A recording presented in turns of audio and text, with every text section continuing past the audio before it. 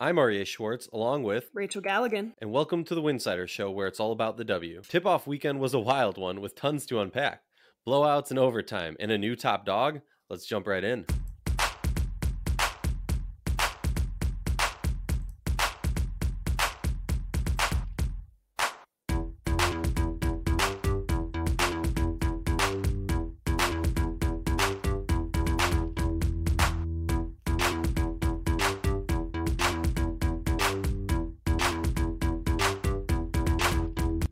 If you like our show, please consider joining our Patreon community, patreon.com/Winsidr. For less than a cup of coffee a month, you can directly show support for the hard work we do covering the W. And don't forget to see our amazing staff's written content over at winsidr.com. That's winsidr.com. Are you looking to get tickets for your upcoming WNBA season? Thanks to our sponsor, TickPick, you don't have to worry. The original no-fee ticketing site and official ticketing partner of the WNBA champion Chicago Sky. Use the link tickpick.com/Winsidr for all your upcoming ticket purchases for the WNBA, NFL, NBA, or any other event. That's tickpick.com/Winsidr. Rachel. Monday is here. The season is here. We've got a couple games under our belt. How you feeling? I'm good. A lot to unpack, a lot to talk about. I'm here for all the overreactions, though. That's the biggest part. Right? Oh God, it's so fun. But like, you know what? Here's the thing. I gotta say, if you remember just, a few years ago, it does feel, I feel the growth in the early days of the season, and there's something so invigorating of the first, like the I don't know. I mean, this player's MVP, this team's horrible, this team's amazing after 2 games. I mean, if we're basing it correctly off those overreactions, Indiana is no longer the bottom dweller. I mean, but they're 0-2. Fair. All right. That's a fair point. Yeah, but at least they're like putting up legitimate, I mean, they had a pulse. It was great. They were competing, all jokes aside. I really, really, like, for the first time, and everybody knows, I lived in Indiana. I was there when they won the championship. I've seen this franchise through its heyday and what it's been the last few years. It was really, really refreshing to not only watch this team compete, but also, like, in a time where, all the talk is about all these talented players getting waived and not making rosters, blah, blah, blah. It's really nice to see rookies come in, to be thrown into the fire right away, and getting that confidence and experience right off the bat. It's just really refreshing to watch Indiana right now. And yeah, I mean, let's be honest. In the grand scheme of things, this is the first step of a massive rebuild here with this franchise. But you just see the promise. They were competing, and I think you have some pieces there that are going to be a lot of fun to watch this year. Yeah, at least they've turned a corner. Yeah. Now, is this new direction the right direction? We don't know yet. Time will tell. But at least they've turned a corner, and for so long it felt like they weren't able to turn that corner. I agree with you. Let me do a quick little recap. I'm not going to bog you down with the stats and all the numbers or whatever, but the Mystics opening night recap. Mystics beat the Fever. The Sparks in overtime in Chicago beat the shorthanded Sky. The Storm embarrassed the Lynx, and the Mercury were embarrassed by the Aces. That Chicago game was great to watch. What did you think about that one? I guess let's talk about that for a sec. I got to think back in my mind what happened. Yeah, right? It's been I'm gonna be honest with you. I think Chicago should have won the game. I go back to that questionable in regulation. Yes. Let me be clear. In regulation. Yes, I think it goes back to that foul call with Canada. I felt like that was a bit phantom, in one way or another. But nonetheless, Canada goes to the line, knocks down 3 free throws. It goes to overtime, and LA took care of business. Obviously you cannot point a game to one single call, that we could look at 1,000 different things that Chicago or LA, whatever, that could have gone different. But when it comes to that game right there, like, I'm not by any stretch panicking or freaking out as a Chicago Sky person who's analyzed them deeply over the years. I just felt like one little call goes a different way and it's a different outcome. So it was a really, really good Yeah. game. I mean, honestly, I think the bigger story here is LA, and that was such a wild card coming into the season. There's no doubt this team has firepower. There's no doubt this team has a lot of personality and potential, but how is this team going to look on the court together? And you got to give it to the Sparks. They showed out on opening weekend. Oh, they definitely did. I mean, look, I don't want to pat ourselves on the back, but I think we said like this is a team that's going to have very high highs, Yeah. and they're going to stall out, and they're going to have some really low lows. Yeah. Didn't we predict that LA would win that game? We did. Wow. Not. I mean, I'm not just bragging or anything. I believe Rachel. So I'm only gonna count for pick'em. By the way, the ones that we specifically pick on the show. That's what I've decided for this year because, sometimes we don't get the picks in. This at least everything's on record. So right now I'm 3-1. You're 4-0. Because we had the split on Seattle. So obviously I thought Seattle was gonna win. But I'll give that one to you. But at some point, you're going to have to pick Chicago when you think they're going to lose. Deal? I can do that. All right, cool. I do want to point out, and actually, you know what? I'll get to it when we talk about this. Let's just speak about the headlines from opening weekend. We were going to talk about the Lynx first, but instead, I think let's go to Jordan Canada first, a player who right now, I mean, Liz Cambage had a great game in Indiana. Had that double-double with 20-some points. Personal opinion, she hasn't looked as dominant. She needs to get her legs under her. She doesn't look in game-ready shape right now. But we're here to talk about Jordan Canada. I mean, 31 points in 2 games, shooting 10 of 18 and 100% from the line. But as you touched on, she hit some very clutch. She gets fouled on the three-point shot, which the one downside of her stats right now is she's 0 for 2 for 3 so far in those 2 games. Like to see her get a little more confident, get her legs under herself, and shoot those shots a little bit better, more accurately. But she misses the 3. Phantom call, fine, but she's still fouled. Or, I mean, she's still called for it. Or goes to the line, hits all 3 clutch free throws, and then in overtime comes up with a dagger of a steal and layup for what, in my opinion, really sealed the game at a certain point in overtime. Jordan Canada comes from Seattle, championship pedigree, where she wasn't top dog. She was the backup. What I've seen so far is a calm, collective vet who learned a lot from the likes of Jewel Lloyd and Sue Bird and Dan Hughes, and now is ready for a bigger role. Yeah, and in some ways, I would imagine probably has a little bit of a chip on her shoulder, with the way things turned out in Seattle. I would anticipate. I'm a big Canada fan. I'm a really big Jordan Canada advocate. I love the way she plays. The fascinating aspect to me, with Chicago, why are you picking her up at 90 feet? Understanding like she's not gonna shoot the 3. She is not a major 3-point threat. That was just one little side note that I was thinking of during that game. I'm like, why are we even can just contest that? Why are you even picking her up and putting yourself in that type of situation? But nonetheless, we could nitpick every tiny little error that every team had over the course of the weekend, and probably all of us even had. It is opening weekend. We're all getting the dust off of us. But yeah, Canada, I mean, really, really good showing for her. And I think, you're back home, you're in LA. This was a guard heavy roster that was kind of going through camp. It was going to kind of yet to be determined how is this going to play out from a guard standpoint. Taya Cooper gets waived, probably, surprised a lot of people, but Jordan Canada getting it done. And again, Utah, I think the biggest aspect is that experience, veteran mentality that she brings to this team, and combined with that chip on her shoulder. I also want to make note of Lexi Brown. I was really impressed with the way Lexi played this weekend. I mean, for someone that was signed to a training camp and there was questions as to would she even make it to this point, I thought she played really well. She knocked down some big shots, and that's exactly what she was on this team to do. So I just want to give a little shout out to Lexi Brown. I thought she played really well. Another player I want to give a shout out to is Dana Evans. Speaking of chip on the shoulder, if you're on social media, I mean, what was it? A day or two, Rachel, before the season starts?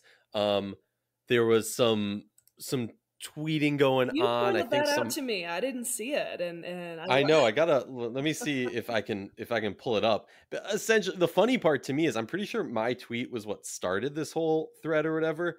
But end of the day, um, okay, here we go. Got questions about opening weekend for our next show? Well, you didn't. We'll be selecting a few fan questions to discuss on the show. What do you want to know? And a Dreams fan, ENFP Dreams fan, said, which of these sophomores have the most production after not receiving much playing time last season? McDonald, Awak, or Dana Evans? Another, I'm not going to, you know what? I'm not going to air people's dirty laundry out. Someone basically questioned Dana Evans, to which Dana Evans replied, "Thanks, I needed this today." And then she goes out and has a little heck of a night. I'm like, in my mind, she took that, made it her home screen, hey, hung her phone up in her locker room, and drops 24 in that game. I mean, that's what it's about, you know? I mean, the fans and people who follow this league have a right to their opinion and a right to question things. The players have a right to take whatever that might be and use it as fuel to motivate themselves. I think, obviously, this is just in my opinion, a fun little scenario where, again, I mean, you have a player like Dana Evans who, I think was overlooked in some ways, fell a little bit later into the draft, used that as motivation. This is a player, and I have watched Dana play since she was like in 8th grade. So she's always had kind of that type of mentality, this chip on her shoulder. She is a high level competitor who knows how to take little slides, not necessarily personally to the point where, she gets all up in arms in them, but she's going to take moments like that and use them as motivation and fuel. And she's shown that time and time again in her career. Then, I mean, I think you combine just the experience that she had in Chicago last year, what it takes to win a championship. You're playing along one of the best point guards in the game in Courtney Vandersloot. I mean, love Dana Evans. I always have. Really, like, just so excited for her and just the confidence she showed over the weekend, and Chicago's going to need that. They need that at this position primarily. And I think the best thing is, like, she proved that she's more than just someone who can come in and facilitate and give you, decent minutes without too much of a drop off. She came in and showed, like, hey, I can be a spark that kind of provides this certain elements to this team that we might need in critical moments. And she did that. So she took her game kind of to that next level over the weekend. And hopefully that gives her enough confidence to keep going moving forward. You gotta hope. I mean, it was an impressive showing. The Twitter world was blown up about it. I don't think she's gonna have some locker board. What's the term?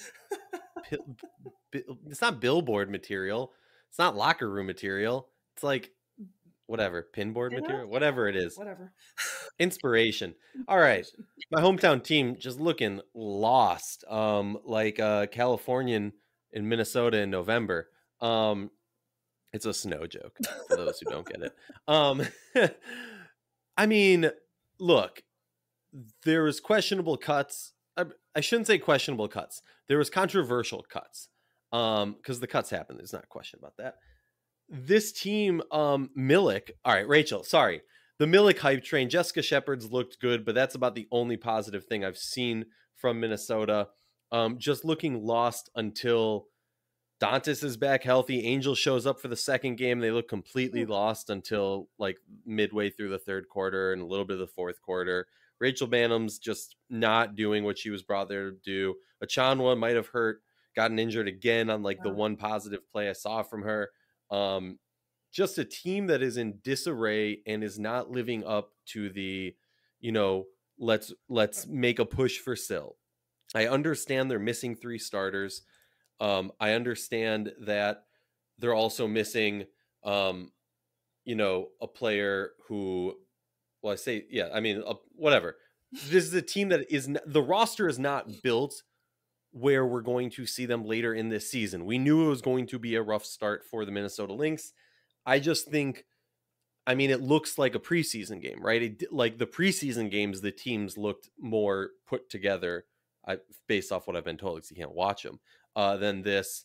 Rachel, how concerned are you if you're a Lynx fan and or Sylvia Fowles? I mean, I think it was ugly. It was not a good weekend for Minnesota. That is for damn sure. Especially Sunday. That was just it was painful, just hard to watch. So, but at the same time, I this is a team that we knew, even you're a Minnesota native, and that's kind of in some ways your team. You even said like this team is going to struggle early on.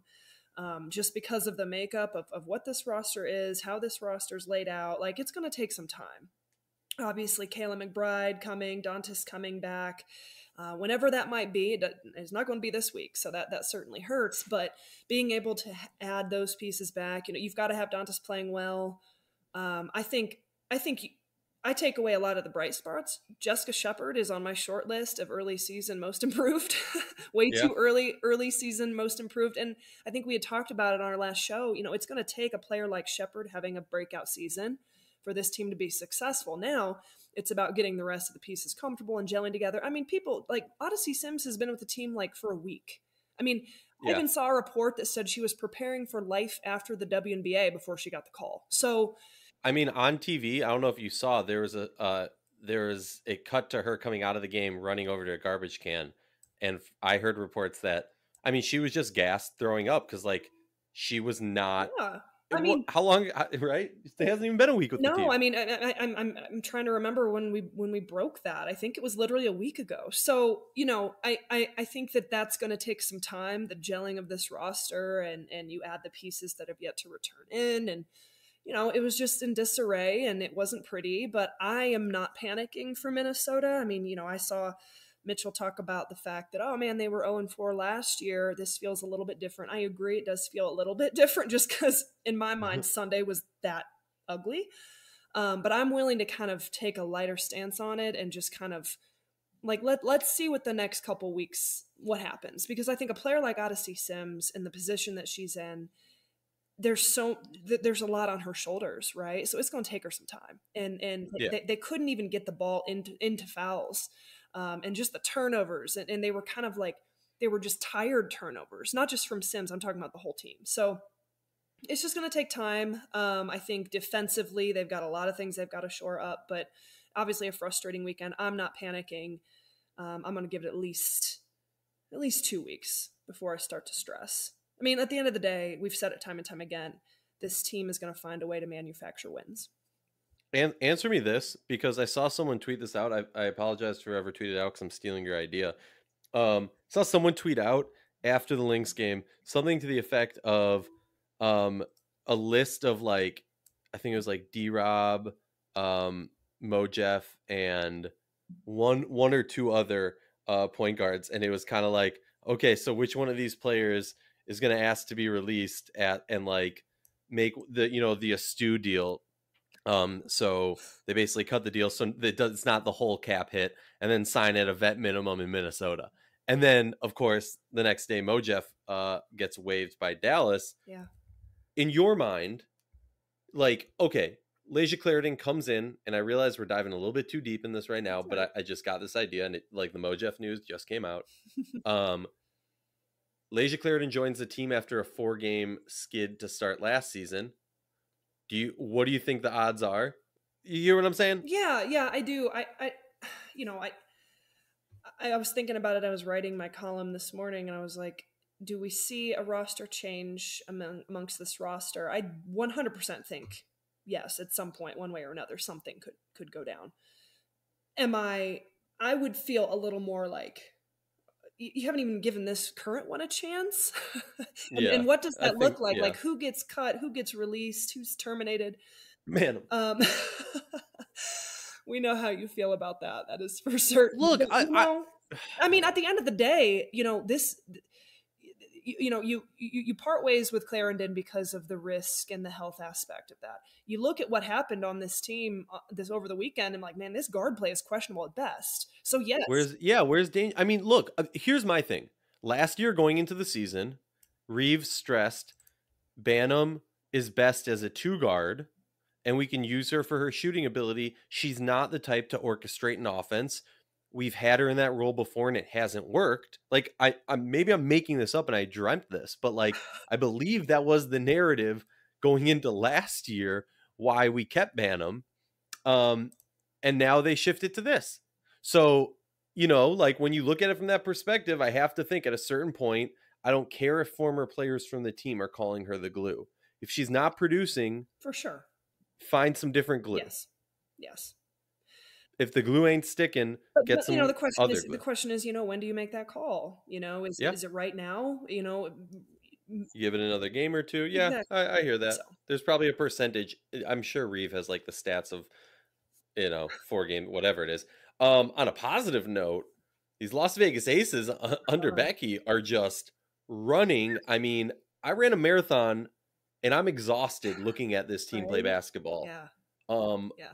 Only concern is the depth. Their starters are playing right around 31 minutes in both games, even in game one, which was a blowout against the Yeah. Mercury. What's your thought on the Aces? Are you at all concerned about that? Do you think Becky has some genius plot to like super exercise them early in the season so the team's ready, then ease in the reserves, and then they're, I don't know. Is this like some genius plan to get their legs under themselves? I can't speak to that, but what I can say is it's one thing to hang 108 up against Phoenix, which Yeah. I have serious concerns there about their ability to get stops. It's another, you know, to have that type of offensive production against Seattle in my mind, you know, at least the Seattle with the pieces that we know that it can be. So, I mean, I agree. I mean, really, really impressive. Like what they are doing offensively. I love the pace. Like I'm tired thinking about it, just like you. I love the 3-ball game. I think Jackie Young looks phenomenal. I think even though Kelsey Plum had a rough shooting night, still finds ways to manufacture points, gets herself to the free throw line, 7 assists. Like, I mean, and then you throw in Asia Wilson, Dearica Hamby combined for like 34 rebounds and 30. I mean, it was just unbelievable the amount of dominance they didn't just show from an offensive standpoint, but they were so good defensively too. Again, my biggest concern: those 5 starters played 34 plus minutes Sunday night. I think the bench, you know, it was like a drastic drop off, and they were a little more balanced than game 1 against Phoenix. I think, you know, you throw Raquana Williams in there. That obviously helps the depth in some ways. But yeah, that's going to be the biggest concern with Las Vegas is, all right, you know, who else on this bench outside of Raquana is going to, you know, kind of be able to implement and give us something. Is it Kirsten Bell? Is it going to be Plaisance? You know, I don't know. It was just a little bit concerning to see some of those minutes on Sunday night. Yeah, I will say I have high hopes for Plaisance. I think now that she's healthier, she looks much more like the player that, we expected her to be and that her career is projecting towards. Yeah. Another player I want to talk about who had a showing and has look, Ryan Howard had a great opening game. There's been multiple rookies. In fact, I tweeted this out. I don't remember a rookie class that was so impactful in opening weekend in a very long time. Yeah. Destiny Henderson, Yep. Henny, going off. I mean, fun, just fun. And the poise, right? Like that's what I want to talk about, Rachel. She looked like a vet. Well, and that's the thing. And like just completely, and she always has kind of a stoic like face, right? Like doesn't show a lot of emotion. She just stays level. And I think that's part of what makes Henny so fascinating is, I mean, and we could talk about this with several of the rookies, from Shakira Austin to Nalissa Smith to Ryan Howard to Destiny Henderson. Those are the ones that come to mind of just the level of like, I belong here, you know. And it's not like Burton too. Sure, yeah. It's like on defense. It's not like we're faking this to make it. Like there is a true like we belong in this moment. We belong at the table, and we're here, and we're going to do what we do. Was really, a confidence. Yeah, it was a really unique level of confidence. I mean, outside of the superstars, I'm not sure we've seen in a while in a rookie class, and so that was really, really fun to watch. And Henderson, you know, kind of a little bit similar to like a Dana Evans almost, like, right? Like a lot of people thought, oh, going to go earlier in the first round and kind of fell to that second, and now like is showcasing what you know, they're capable of. I think this is a great example of like, you know, it doesn't this sounds bad, but like isn't necessarily a slap in the face, you know, when if your favorite player falls in the second round. So many times this draft has to do with need and even just a bit of a gamble with a certain player, i.e. a player like Maya Hollingshed, who was waived from Las Vegas. So really, really impressed with those rookies in particular, and Henderson played great. I mean, she's exactly what Indiana needs from a poised point guard who can facilitate the offense while still, being a threat offensively themselves. Oh, last player that we have to talk about real quick. Just a shout out. We're not going to dive into this, but Natasha Cloud. Wow. She spoke it, and she talked the talk. She's walking the walk. So fun to see that, because Rachel, we've been talking about this for years. I mean, we had her on the podcast years ago, and at that point we were like, shoot the ball, shoot the ball, shoot the ball. Yeah. And she's so fun and nice and respectful and like, oh yeah, and humble and like, yeah, well, okay. She like, obviously she wouldn't talk like that. She's got that swagger. But in that championship year, we saw her turn that switch on, and we're seeing her turn that switch on early in this season. That's great to see. Basketball, the WNBA is just more fun when she's balling out. Yeah. Let's get over to Pick'em for Tuesday's games. Aces at Mystics, which is a tough one, so I'm making you go first. Oh my god, hold on. Aces at Mystics. Elena's supposed to play, right? That's my understanding. Deli is serving up the cold cuts, and Hawkins is playing also. Ooh, that'll be a fun game. I think I haven't even had a chance to look at these games. I'm gonna say I'm excited. I'm excited for Coach T versus Becky. Yeah. Like, I'm excited to see what Coach T's gonna throw at them to try and slow down that team. Yeah, I mean, I'm really that's gonna tell us a lot, I think, in that game. I think it could go either way. But since it's at home, and I think Las Vegas is gonna kind of come down to earth just a little bit, I'm gonna give the edge to Washington. And I'm probably gonna regret it, but that's what I'm going with. Because I'm down 1 and I kind of need to make a comeback here, I feel like I'm gonna regret it also, but I'm going Vegas. Yeah, Okay. All right, let's go. Lynx at Fever. I really want to go Fever on this, honestly. I mean, the fact that we're both hesitating for a second is progress. I think that Minnesota will bounce back. I think at the end of the day, they get a couple. Well, really not long. You get a day under. Well, that's the craziest part about this is, like, in my mind, last season or any season the Lynx have struggled, I've always said, like, after a loss is when they're most dangerous. You don't, like, Cheryl Reeve knows how to inspire a team after a loss, this and that. And I'm sitting here and I'm going, they just have a travel day. Mm-hmm. Yeah. Like, they're traveling today, they play tomorrow. Well, I would assume they're traveling today. So yeah, that's where it's tough. And Indiana's sitting at home. I'm going to go Indiana. You know what? Because you're going Indiana, I really want to, but I also want to be able to, like, yeah, I'll go Minnesota, even though I don't want to. You'll go Indiana. Okay. And let's do Wednesday as well, just for the sake of it. All right, list me the games. I don't have them in front of me. We've got Los Angeles Sparks at the Atlanta Dream. Ooh. I'm going LA. Yeah, me too. Although I would love if Erica Wheeler just went off crazy, like, that would okay, be you fun. do that, I do that. Erica Wheeler redemption game. Right. It would be fun, but yeah, I agree. I just don't know. Like, they're going to play big ball. I know we've seen a lot of the Sparks staggering Liz and Nneka.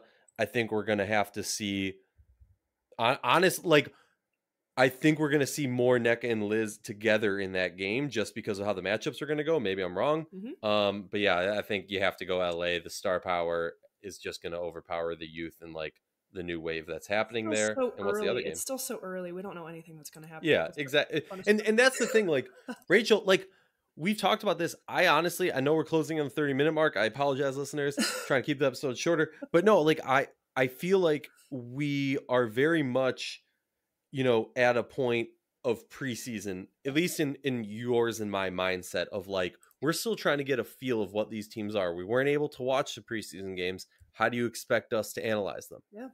Yeah. So, yeah. So it makes it fun.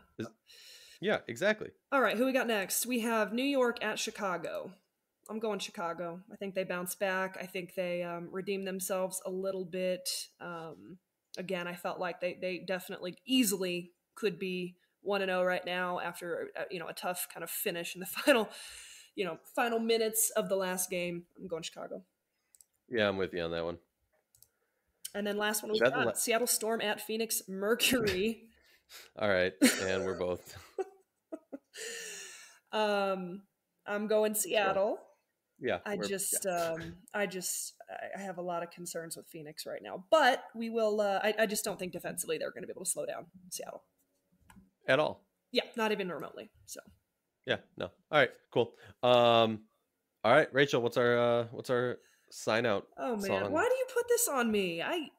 I do the intro, you do the outro. It's a deal. All right, we appreciate you all checking us out. As always, thank you. Add us with your questions, comments, concerns. If you can't stand us, we understand. Thank you for joining us today. We will talk to you soon.